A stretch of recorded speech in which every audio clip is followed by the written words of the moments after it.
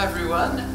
My name is Pat Bailey. I'm Deputy Vice-Chancellor here at LSBU, and I want to offer an incredibly warm welcome to you. This event, this Enterprise Lecture, is a fantastic opportunity for us as a university. I think it's a wonderful initiative, and it aligns brilliantly with two things that we are incredibly proud of. The first is that we have the Clarence Centre, the Enterprise Centre of the university.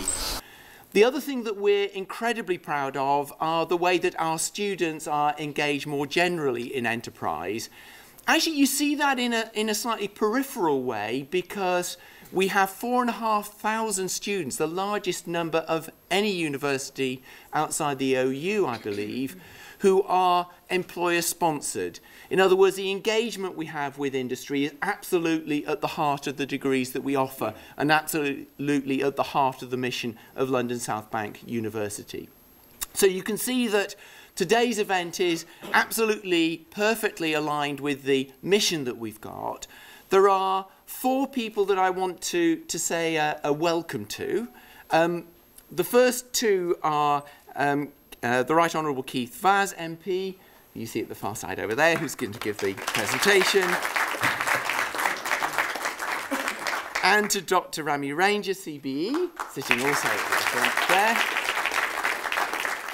The third person, very proud to be included in such elite company, is going to be your Master of Ceremonies for the rest of the activities, which is Gups Jagpal. So Gups is going to be looking after the presentations that we have, and very importantly, the question and answer session, which is going to follow the 2 presentations that we'll hear.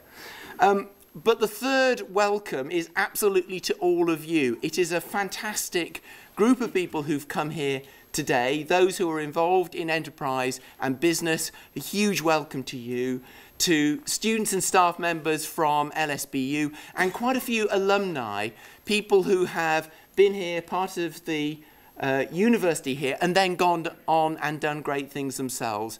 So this is a huge thank you to all of you. And although the centerpieces are going to be the 2 presentations that we're going to hear, actually your involvement in this event is absolutely at the heart of making it a success. So I hope you enjoy it, really take part in it, and I'm now going to hand over to Gups to lead on the rest of the event. Thank you, Pat. So, just as with Pat, just to add my welcome to you all here today. Yes, my name is Gurpreet Jagpal, but most people only call me Gurpreet if I'm in trouble. So please just use Gups, otherwise I'll think I've done something wrong. So to just give you an idea and a flavour of what we're trying to do today, the whole kind of purpose of the event is an inaugural lecture series around kind of entrepreneurship, small business, and also a celebration event. So many of you in the room will know that we were kind enough to receive a donation from Rami towards the tail end of 2014, and today is a celebration of what we've already done with some of that funding, and to tell you a little bit more about what we've got planned for the future. 2014, LSBU was very fortunate to receive a £250,000 donation from Rami, and essentially it was about inspiring and supporting enterprise excellence at London South Bank University. You'll see from this small booklet that I hope most of you have picked up from the reception and the registration desk, that highlights a lot of what we've done with this resource, and I'm just going to run through some snippets of that. All of everything that you see in that publication, this wouldn't have been possible without the support from Rami. So we're hugely, hugely grateful for the support that we've had. So one of the first things that we've done is to hire some entrepreneurs in residence. And here they are, 5, and some of these individuals are in the audience. Neil, I can see, and Peter Harrington right at the back. And these are individuals that are here to support students and graduates who are trying to start and grow businesses. Without Rami's support, we wouldn't have been able to hire these people in. They spend a day a week, half a day a week in London South Bank University, talking with our students and graduates, mentoring, coaching, providing advice, and helping them to really grow and develop their businesses. And they come from a range of sectors. We've got IT, creativity, social entrepreneurship, reflecting the demographic of the kinds of businesses that we're starting here as a university, or our students are starting. The second bit of support, and Pat briefly mentioned this, was the Centre for Graduate Entrepreneurship. And this is where we had the launch event of for Rami's kind donation. And that's a picture of the building on a nice summer's day in London, which is almost every day. And within that space, we have a graduate incubator. And that space is purpose-built for LSBU graduates who have finished university and have decided to embark on a journey to actually start and grow a business over the course of a year, trying to really make a success of it and launch it as a full enterprise and going into it as their career. Why is that important? Office space, as you can imagine, in London is not only hard to come by, but very expensive. So the fact that we can offer space for well over a year to our graduates, and we can support up to about 12 businesses in the space, is immensely useful and hugely, hugely beneficial to our graduate entrepreneurs. Some of which, wave your hands, Ben, Rotson, Stephen are in the audience today, and all of these have benefited from the Graduate Entrepreneurship Centre. The third area is the annual lecture, the first of which you're here to participate in today. And this is really about inspiring individuals joining us from industry, from government, from social enterprise, from the public sector, to share with us the latest trends around small business, entrepreneurship, so that our staff and our students, and actually students from local schools, can come in and hear more about what is happening in the world of entrepreneurship and small business. Really important when you're looking at future careers and job opportunities of where it is that you want to go as an individual. And then there's future projects. That's what we've managed to get off the ground. And the next two areas that we're going to be really focusing on this year is the investment fund and the enterprise fellowships. The investment fund, we will see us actually launching a pot of £100,000 that will be available to student and graduate entrepreneurs as a loan. So as you would go into kind of a bank or a VC investor, you can come into the Rami Ranger Investment Fund and pitch for some funding. Really important in the crucial early stages of business startup and growth and development. Access to capital is really, really difficult for those starting out. So what we've done, we're trying to mitigate that by setting up our own investment fund. And then our enterprise fellowships. Each year we'll select one graduate and one student entrepreneur and provide a fellowship of between £5,000 and £10,000 to help them to grow and start their business. So there you have it. This is the Dr. Rami Ranger Excellence Fund, and you can see that we've set on quite an ambitious journey, and I'm extremely proud of the donation that Dr. Rami Ranger has provided. My team, London South Bank University, and I think most importantly, the people that are the recipients of the services, the products, the incubation space, the funding, the fellowships, are extremely, extremely grateful for the support you've provided. So thank you very much for that. Round of applause, please. So I've told you a lot about what we're doing with the fund, but I think it's also would be a little bit unfair to tell you all about the fund, but not anything about the man that has provided and has been so generous in giving us his support. And so, from nothing to everything, and I was fortunate enough to go and see Rami in, I think it was August last year, and he shared his book, a copy of which I've got here, but this is my personal signed copy, so it won't be going anywhere. But it's available in all good bookstores and as an e-book as well. And I would strongly encourage you to download it, to buy it, and have a read. It's a truly, truly inspirational journey. So I took it with me on the plane to the US, and it was a most insightful read. And it's such an inspirational journey that I can't do it justice in the next kind of 5 minutes that I'm going to speak to you about it. So please do go out and purchase and read it. And From Nothing to Everything is an inspiring saga of struggle and success from £2 to a £200 million business. And like I say, just a few minutes to share some highlights. This, I believe, is the family home in Gujranwala, where Dr. Ranger was born. And also the place where he spent the first few weeks of his life back in 1947. The house is still there. And the house is still there. Still there. Excellent. Still there. And for those of you that may not know, but 1947 was quite a turbulent year for India and Pakistan. It was the year that India and Pakistan was partitioned, and we saw one of the largest mass migrations of people between the two countries. And Dr. Rami was one of those that made that awful journey across from Pakistan to India, where we saw hundreds of thousands, if not millions of people killed. Rami ji survived, and you were made that journey 2 months with his mother and 7 of his siblings. And unfortunately, before Rami's birth, his father actually passed away. No, assassinated. Assassinated as part of a mob that didn't believe in his views of a non-partitioned India and Pakistan. United India, free of rivalry. Yeah. So, very difficult start to his life. And I know from my own conversations with Rami, my parents and my grandparents, that that year, 1947, 1948, and the years subsequently were quite difficult years. So as he made that journey, he got across to India, and I know Rami, as being the youngest, as I am too, the youngest in Indian families, Indian households, we always get spoilt. His mother made sure he got an education, although I think he will freely admit Rami really wasn't interested in education, more interested in playing than studying. Having skipped a couple of years of school, he still managed to secure a pre-degree year at Mahindra College. Tried to join the army, like his siblings, was rejected twice. But I think you said, and I quote you from the book, that was the best thing that ever happened to you, to not have actually got into the army. He then moved to a favourite city of mine in India, Chandigarh, where he studied a BA degree in history, political science, and English, with no real clear idea of what he wanted to do in life. So when you don't know what you want to do in life, what do? You pack a suitcase and you come to England. And on 22nd of May 1971, he arrived. But I think he would admit it was a culture shock. Absolutely. He'd arrived to do a law degree, but he couldn't just afford just to do the law degree. He needed some income to subsidise his living costs. He was living with his brother and wife at the time, sleeping on a living room floor in a sleeping bag. He'd try and get out before they got up, so he wasn't an inconvenience to them, and he'd slip in late at night when they were already in bed.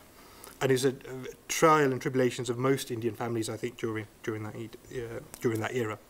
So struggled to get a job, but his first job was cleaning cars. Not that car. But he spent a lot of time commuting to and from work. He could either walk to work, or he could take a bus, and then a train, and then get to the office. So quite difficult. So from cleaning cars, he saw an advert to be a chef. And in those days, KFCs, you were actually a chef. So he saw the advert, went for the job, trained as a chef, and was paid, listen to this, 35 pence per hour. 35 pence per hour. And he worked every hour he could for 35 pence an hour. Just bear that in mind. He earned a lot of respect with KFC. And a year after starting, within a year, he became a store manager. 18 months after that, a district manager, overseeing 10 stores and a company car. I had no idea KFC did company cars. That's just amazing. Learned a lot about business at KFC, but was made redundant in 1976. And decided to do what most Indian businessmen do, corner shops. And I think you ended up having 3 corner shops, and this isn't the corner shop picture because I couldn't find one in your book. But the first corner shop was in Sidcup, with a sub-post office attached to it, and your first 3 businesses were also corner shops, and you learnt a lot from those. But then a big mistake. Decided, after speaking to his brother, to move to Canada.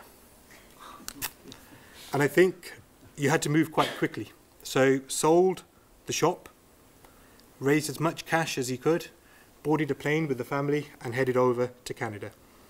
But within a year, was back in England. It didn't work out. Ended up coming back, buying another shop. Not enough income coming from the shop, so he leased the shop and got a job working in Currys. And he decided to work in Currys because he had no idea about electrical goods. And actually, if you go into Currys now, most people don't have an idea about electrical goods. Whilst working at Currys, didn't feel that he was recognised, was undervalued, and needed a way out. And that's where most entrepreneurs will start their journey. Undervalued, not feeling that they're getting recognised for the work they're doing, and like that autonomy and think they can do a much better job themselves. And I'm fast forwarding a few years now, and this takes us to 1987 in August, when he started sea, air and land forwarding. With £40, ladies and gentlemen, and £2 in capital. £40 and £2 in capital. He built up a very good reputation with his customers for exporting goods, whether it was his customer service, whether it was the way that he packaged his goods, but he was essentially delivering electrical goods for customers all over the world, Nigeria, the US, and his service set him apart from others. As a result of that, he was getting lots of recommendations. And he spotted a niche to move into other goods, food and drink, for example. And he ended up shipping for the likes of Cadbury's, McVitie's, Mars, and others, household names to you and I. But one thing he couldn't do was sell. He could take Cadbury's products, ship them, but someone else then sold them. And they were reaping even more rewards for selling. So what do? You decide that you're going to manufacture the goods yourselves. And instead of manufacturing Cadbury's or McVitie's, he developed his own brand of goods, Royal Foods being one example, and was recognizing the fact that some of the local people couldn't afford the branded goods but wanted similar taste, similar quality goods. And as a result, what we have now is Sunmark Foods, which is not only part of the CL and forwarding distribution, but also manufactures hundreds of products for selling around the globe.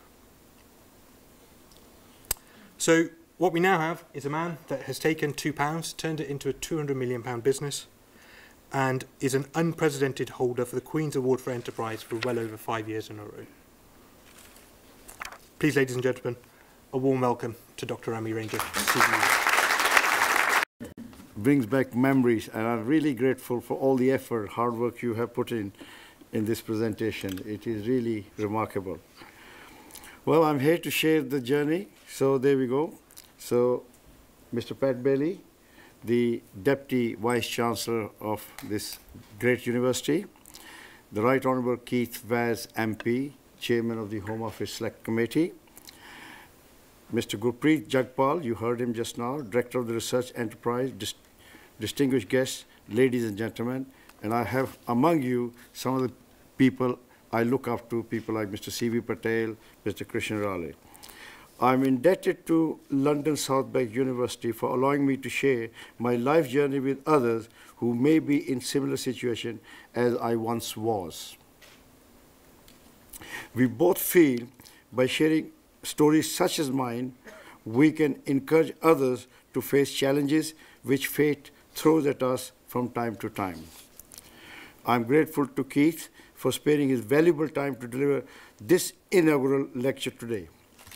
I requested Keith because he has smashed many glass ceilings in Britain and has inspired many like me to go the extra mile. He was the first Asian to be elected to Parliament after many, many decades. Thanks to Keith, Parliament has begun to reflect the modern-day Britain of today. Keith, you have made British democracy stronger by encouraging the participation of Britain's diverse population. We really thank you. I'm also thankful to Professor David Phoenix. He's not here. He had to rush away somewhere. He's the Vice-Chancellor. For encouraging diversity to flourish in his campus. When I first walked in, I felt I was in the United Nations building with so many nationalities studying together in perfect harmony. And that's the way we should be wherever we are. Nothing would have been possible without the commitment and hard work of Gurpreet, who has been instrumental in arranging this lecture today. And you heard, you saw the effort, the commitment behind his work. Thank you, Gurp, for taking Dr. Rami Ranger CBE Center for Graduate Entrepreneurship a step further. I'm also grateful to all of you, the guests, for making this more memorable day for me with your presence. CB Saab, we are really grateful that I know how busy you are, and you have been a role model and inspiration for me, and also people like Keith, I may say so. Yes, Krishanji, thank you for coming. And I have Linda Topping from Watford. We have Huma Fakir from Pakistan, who's come all the way. We have Sonia Sohota, who's come all the way from Whitehall. We have Dr. Damamoli. She has come from Birmingham. And of course, we cannot forget the media who are here. I call Pitaji Dhruv Garvi. He is the face of ZTV. We have Sunrise Radio with Emma and Tony here. And we also have Aziz from Asian Light somewhere. Thank you. Yes. So all you guys are very important because you make the activities known to other members of our community. And so our story just doesn't finish here. It keeps going forward and forward. Ladies and gentlemen, like many others, I too faced many challenges, but I remember my late mother's word. Efforts are in our hands, and the rewards are in the hand of God. We must do our best and leave the rest to Almighty. I did just that, and the rest is history. I've also demonstrated that one does not need a rich father, family wealth, or elite education to be successful in life.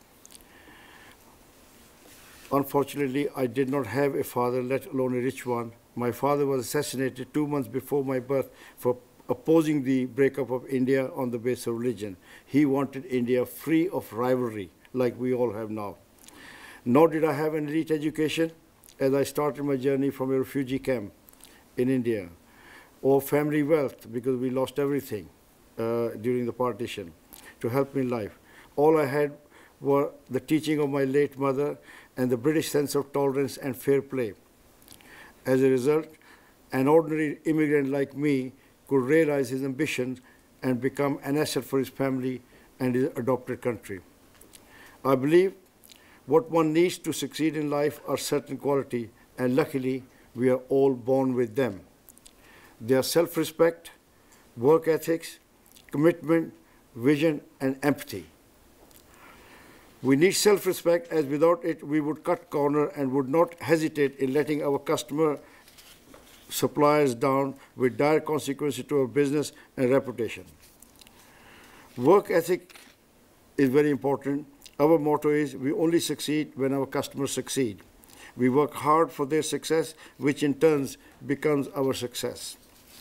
Empathy for others is important, as no company can grow if the customers are suffering because of a "I'm all right, Jack" approach. If we treat our customer right, then we can build a reputation which is essential to grow our businesses. Number 4, it is important to have vision, as without it, we are headless chicken, unable to find our direction. Number 5, we need total commitment to work, as there is no substitute to work. I started my logistic company, as you heard, in 1987 with just a capital of £2 and 40-pound typewriter from a rented shed in Hayes. The marketing company was launched in 1995 and is now exporting British product to 120 countries with staggering results. Our company is the only company to have won the Queen's Award for Enterprise in International Trade for an unprecedented 5 consecutive years. No other company has this accolade in Britain. Our turnover is now approaching £200 million and is growing over 15% per annum. Our company has been added to Sunday Times Profit Track 100, being the most profitable countries for the last 3 years. I also became the Institute of Directors, the Directors of the Year in 2030. It was shocking for me to be selected as a director among all 600 illustrious directors of big and mega companies. This year, Her Majesty was graciously pleased to upgrade my MBE to CBE for connecting Britain to 120 countries through trade and promoting community cohesion, which is very, very important because we now have one country and Queen. As a result, we have become one. So we must now promote tolerance, peace, and harmony so that our next generation can enjoy this beautiful country even more.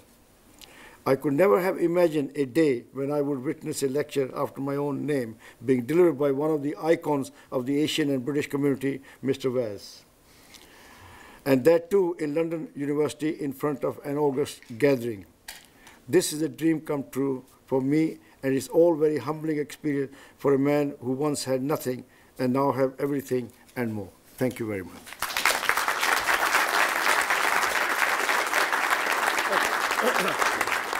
Now, I now have a pleasant duty to invite the keynote speaker for today, the Right Honourable Keith Vaz MP. Although Keith does not need any introduction, but I'm going to give him some anyway. Keith has been considered the most powerful Asian in Britain for year after year after year.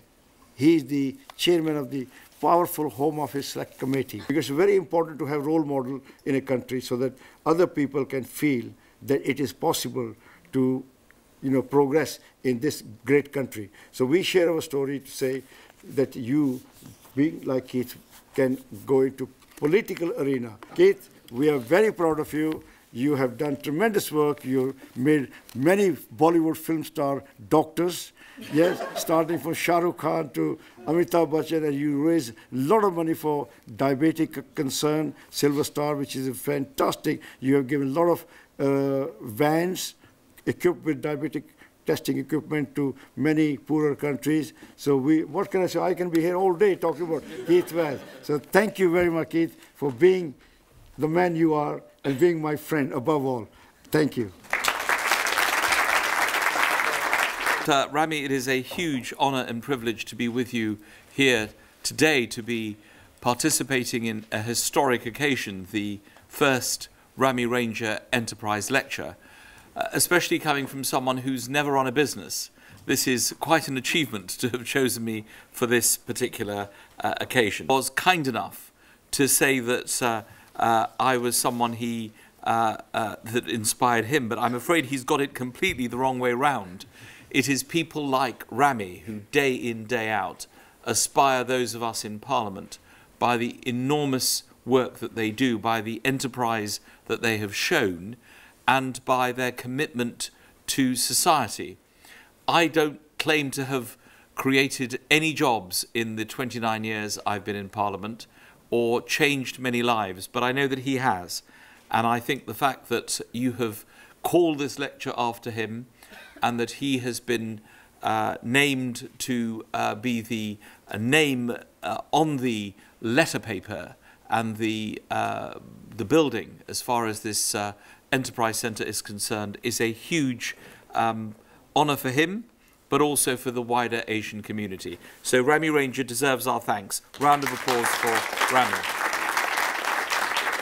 Now, you've asked me to talk about enterprise to people who are probably studying enterprise, or those like Rami Ranger and others, CB Patel, Tony Litt, Shafali Solanki, who deal with enterprise every single day.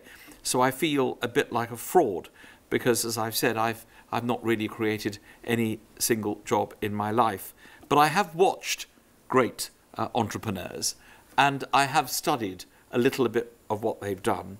And this is my take on what it means to be an entrepreneur and how we can encourage more and more people to be involved in this process. The English dictionary, the Oxford English Dictionary, describes enterprise in a rather mundane way as a project or undertaking. Now that doesn't sound very exciting, but the Rami Ranger Enterprise Centre and those of you who want to be entrepreneurs will all want to be bold, and you'll all want to be doing exciting things, because there is no point in being involved in enterprise unless you try and break that glass ceiling. So those of you who are studying this subject, and I am not one of those who believe absolutely that if you get an MBA at Stanford or indeed an MBA at South Bank University, you suddenly become the richest man or woman in the world. I'm from the old school who believes very firmly that enterprise comes from within you. You can watch people, you can learn from their example, but at the end of the day, it is your personal commitment, something that Rami has just talked about, which I think matters more than anything else. It's worth looking at some of the figures about startups in the United Kingdom. In 2015, 500 181,000 new companies were created in our country. This year, it's expected, if the projections are right, that that figure will go over 600,000.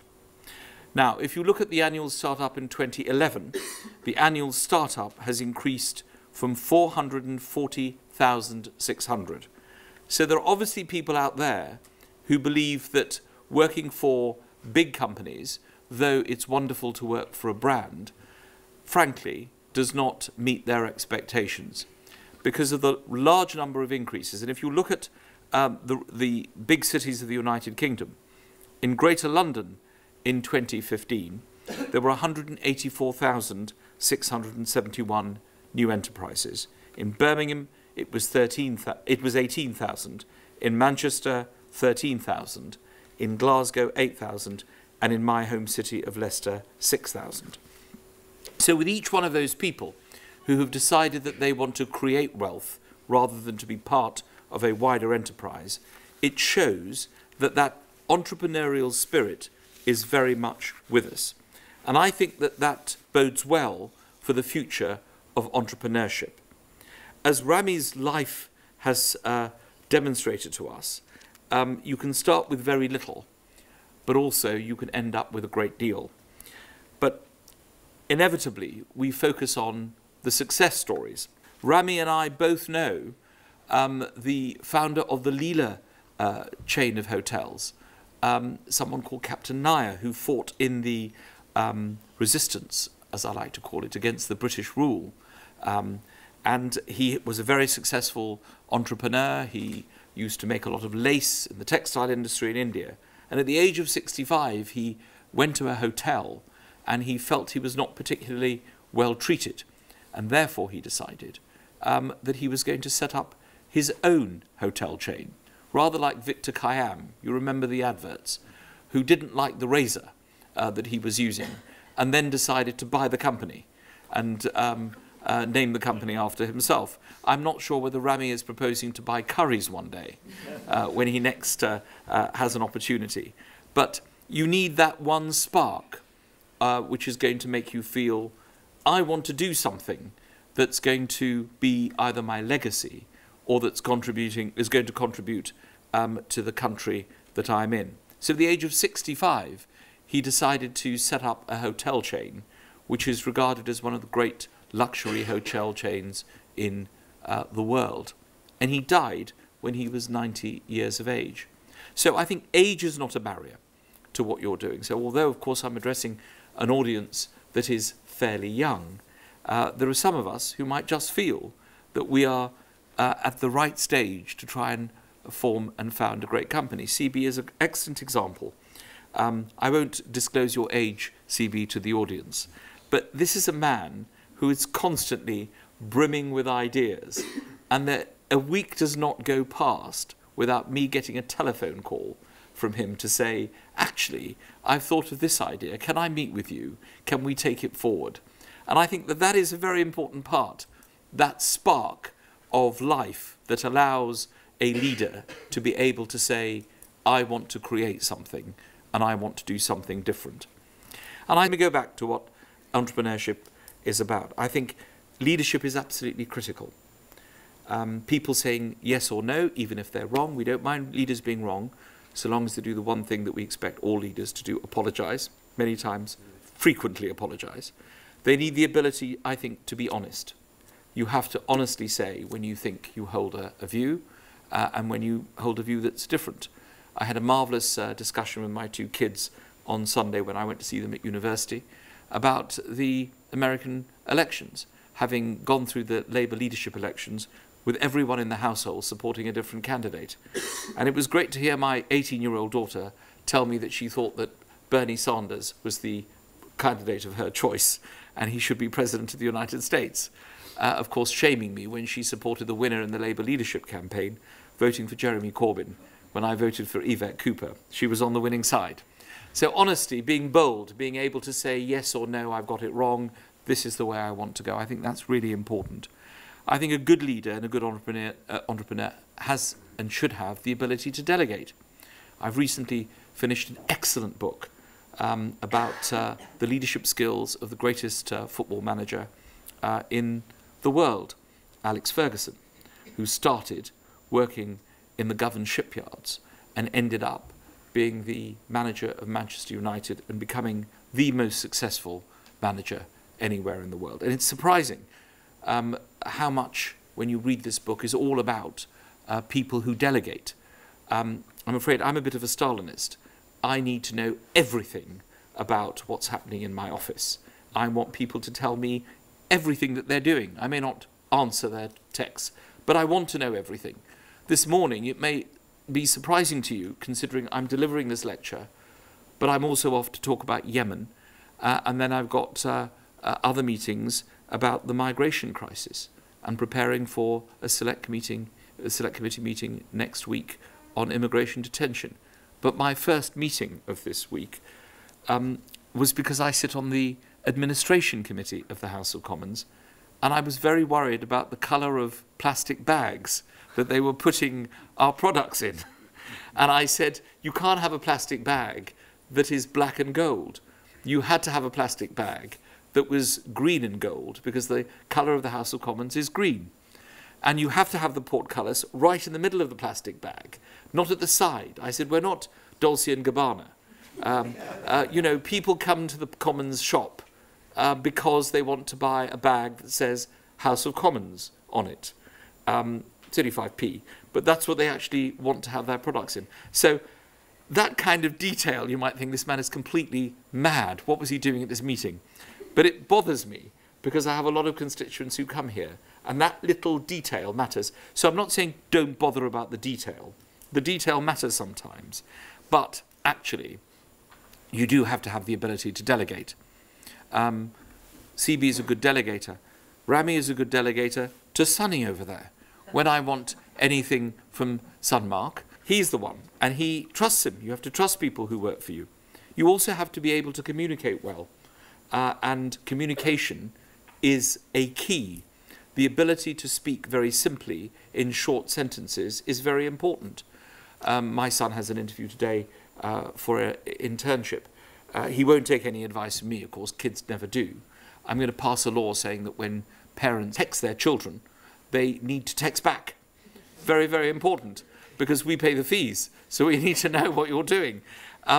But communicating is very important, and the one thing I said to him is, in my last text, was, you know, people need to be able to speak clearly, and they need to be able to communicate. Cameron's success as Prime Minister and at the dispatch box is because he is able to communicate very well. Of course, he went to the best school in the world and the second best university in the world, Oxford. He is able to do that communication, rather like Blair did, rather like Thatcher did, because getting over that message is critical. And you can tell at an interview, if you rabbit on at length, you're not going to get the job. So communication is very much. Confidence is absolutely vital. You have to have that confidence of being able to stand up and say what you believe and say what you think. And if you have that confidence in yourself more than in anyone else, then that makes a great difference. There's also creativity, intuition, inspiration that we've heard about. Very, very important. Ferguson in his book talks about winning the game. Winning a game is only a short-term gain. Building a club brings stability and consistency. I'm one of those who believes in the long term. I do not believe in short-term gain. The Japanese invented the card. Okay? I know we think we did, but we didn't. They invented the calling card. And how many of us, when we get our calling cards, actually bother to communicate or write to or send an email to the person who has contacted us? Absolutely vital. You never know in entrepreneurship and in life when a person is going to be useful to you in the future or going to help you grow your business. The most important aspect I can't talk about because I'm very bad with money, as you probably expect, as someone who will never run the country. I'm never going to be Chancellor of the Exchequer. But finance is absolutely critical. What I like so much about what your plans are is the ability to be able to give out finance to people to let them grow their ideas. I'm afraid the classic example of the £2 in your pocket or the £5 in your pocket when you arrive in this country, it doesn't work anymore. It was of an age where you could do that because you had everything else. But actually, you do need access to finance. And the banking system that we have does not provide that.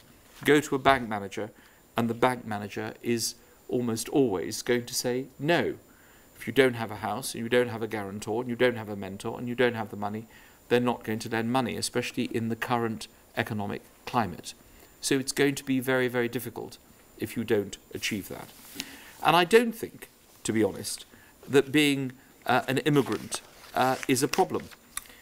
Michael Moritz, who is the man who created Sequoia Capital, a company that provides finance to other companies. As a result of what they have done, they have managed to fund companies that are worth $1.5 trillion. There's a nice little quote in this book about those who came to America as first-generation immigrants. We hear of the Rami Rangers, and we hear of Silicon Valley, but it's very interesting how many people arrived in America and achieved so much because they were immigrants. And I want to end by reading you this very small passage from his book. Silicon Valley teems with examples of these types of people. Jerry Yang, the co-founder of Yahoo, is one. His father died when he was a toddler, and Jerry arrived in the United States from Taiwan with his mother and younger brother at the age of 10, unable to understand English. Sergey Brin, the co-founder of Google, and Yan Koum, the co-founder of WhatsApp, share some of the same lineage as Jerry, though they arrived from the East. Sergey and his family fled religious persecution in the Soviet Union, as did Yan and his mother when they left Ukraine in 1992. There was much poignancy to the symbolism associated with the spot where, in 2014, Yan signed the papers to sell his company to Facebook for $19 billion. It was outside the former welfare officer in Mountain View, where he and his mother had queued to collect their weekly food stamps. I'm not saying that childhood deprivation is a prerequisite for entrepreneurial success, but the children of middle-class parents, Microsoft's Bill Gates, Facebook's Mark Zuckerberg, and Snapchat's Evan Spiegel, are amongst the minority of successful technical entrepreneurs. What the book talks about is the self-made person. So you don't have to be the son or daughter of Keith Vaz or Rami Ranger in order to achieve entrepreneurial success. It is within you. It is there for you to write that page with your own signature. And that's what makes, I think, our country so special and so different. That's what brought Rami Ranger back from his year in Canada, not because it was so cold in Toronto, but because he felt he could achieve so much more in this country. And I've heard him so many times talk about Britain and the opportunities that Britain have to offer. So I am privileged and delighted to have been able to have delivered this lecture. I hope that from amongst you, we will find people who will be able to go on and do not only great things, the likes of Rami and Shefali and CBE and Krishna, but things that are even beyond that. So we can have our own Zuckerbergs and our own Spiegels from this audience and from South Bank. Thank you very much for listening. So anybody with question? Well, I just wondered whether the entrepreneurial spirit ran through all your family or whether it was... Not at all. Not at all. You see, none of my family ever been in business. My grandfather was a doctor in Rawalpindi. My father was a lawyer, advocate. He was a public prosecuting inspector for the British.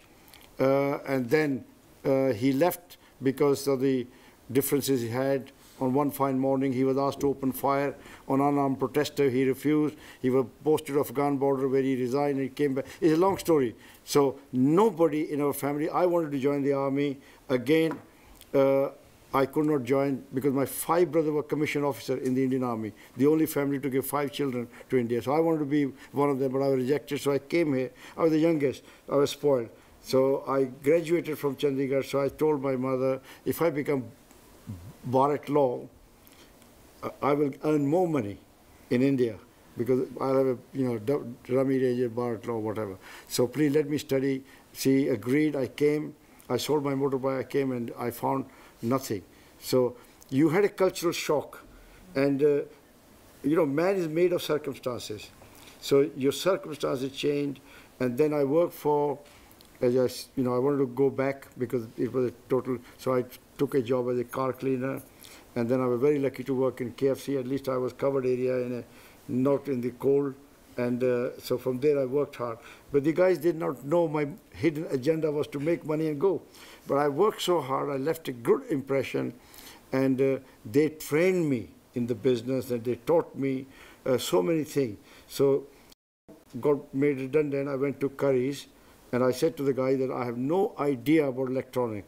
And the guy said, don't worry, after 3 months you'll know more about electronics than the customer. So it's trial and error. You have to have this desire. I see Mr. Bhogal, Avtar Bhogal here from Bombay, film director who's made film. So idea is that it is your desire what you want to be, because you got to, a lot of people don't talk to each other or to talk to themselves. And if you sit down and talk to yourself, because all these people, Microsoft, they did not achieve everything in their college. Everything they achieved, all the entrepreneur, all the success story you see, they did not achieve in the university or the college. They achieved outside, on their own, working their own mind, thinking, which we never do. Unfortunately, I'm going to tell you one story. Because is there anybody else with a question, or shall I tell you? Yeah, you go. Okay, very quickly. It's a very important question, because which I always say, who is holding us down? Nobody's holding us down. We hold ourselves down, because there was a office block and there was a sign. The man who was holding you down has died suddenly last night. His funeral will be on Wednesday. Those who want to pay respect, please, his body will be in the library, so you come. So there was a big queue, thank God.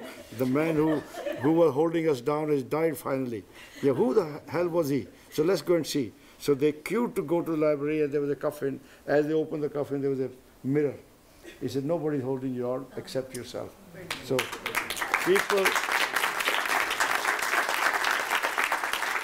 people unfortunately hold themselves down and they blame the other people. There's a bad mechanic. And I'm very, very firm believer in English proverbs, because these proverbs are based on truth. If they were not based on truth, I wouldn't be repeating. My children will not repeat. Their children will not repeat. So they're based on truth, but people, we repeat them. You can't fool all the people all the time. Bad mechanic will always time. As you sow, so shall you reap. All these have profound meaning, but unfortunately we just say it, but never stop to dwell. What does it mean? So that's the story. Lovely. Yes, thank you. One more question. Good question from Stephen. Sorry. Stephen, Final question. the man is really my inspiration. You're my inspiration. Right? Sir, no, I said it first. No, I can't fight with him. He's a boxer. So I have to give in. The question I want to ask is, when you was first setting up your business, how many hours were you putting in? Were you going into the night? Okay. In the morning? If you are with me on a motorway, you are driving exactly the same car as I'm driving. Yes? Same engine, same everything. But you want to overtake me. How will you overtake me? Put in sports mode. Accelerator. Yes? So when I came to this country, I knew that I have no old schoolboy network, no family wealth, nobody to give me any support. I'm an immigrant. I'm on my own. Yes? So I have to compensate. An Englishman is working 6 hours, I must work 8 hours. If he's working 8 hours, 10 hours. That's how the Asian people on the whole, compensated their own barriers or handicap, language, the color, the food, the food has become popular now. At one time, nobody could stand curry. Now they can't get enough of it. But so that was the reason that if an Englishman opened 5 days a week, we'll open 6 days. If you open 6 days, 7 days. So if you want to overtake somebody, you cannot overtake by having a nice dress or a talking, fancy talk. You actually have to get you an effort. You put more effort to the guy next door. Full stop. Okay, thank you. Thanks.